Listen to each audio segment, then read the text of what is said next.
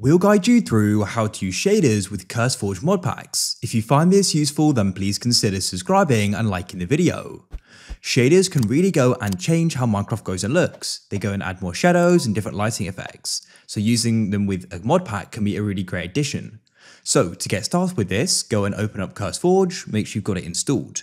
What you want to do as well is go and have the mod pack installed you want to do this with. This could be a third-party mod pack or one you've gone and created yourself, it doesn't matter. In this case, I'm going to do it with a mod pack I've gone and created, but it doesn't matter as I said. What you want to do is go and click on it. Now, what you need to do is go and look in the top right here, just below the play button. We'll go and see the mod loader and the version. So this is Forge 47.3.0 for 1.20.1, which is the game version. Now that we know that, we need to go and open up a web browser. So here we are in Google Chrome, it doesn't matter though. And you want to then go and head to Optifine like so.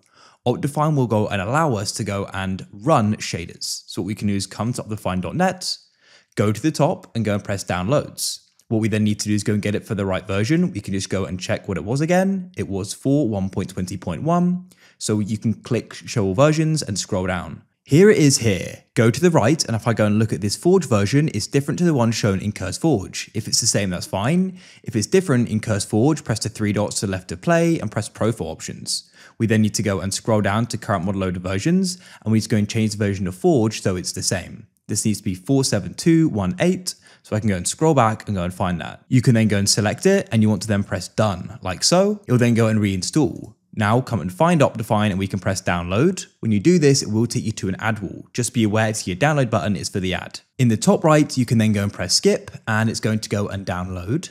Then you can press download and it will download onto your computer. Next, you need to go and get a shader pack. Open a new tab and you can head to a site called CurseForge and come to curseforge.com. And then what you can do is go and select Minecraft and press browse all at the top. On the left, you want to go and click shaders, and then we can go and find a shader pack here. You can browse through them. I like the look of these complementary shaders here, so I'll go and click on them.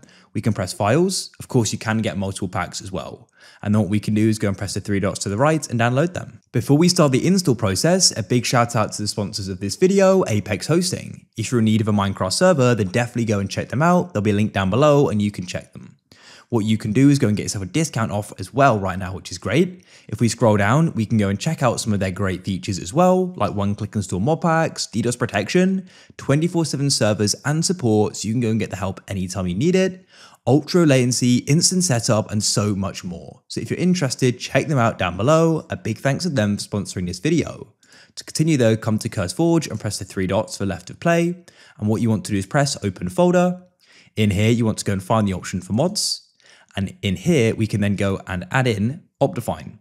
So what we need to do is go and right click on your file explorer and press downloads, or just open it up and find the downloads folder. Drag in Optifine like so.